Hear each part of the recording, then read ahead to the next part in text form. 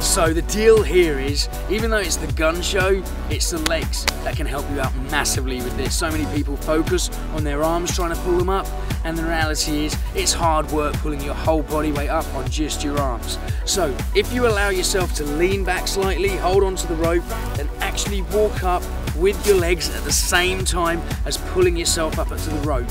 When you get to the top, pull yourself in and wrap your leg over the top of the wall. That is the way to attack gun show. If you're running with a team or a friend, then basically you can help you get yourself a little bit of help when it comes to gun show.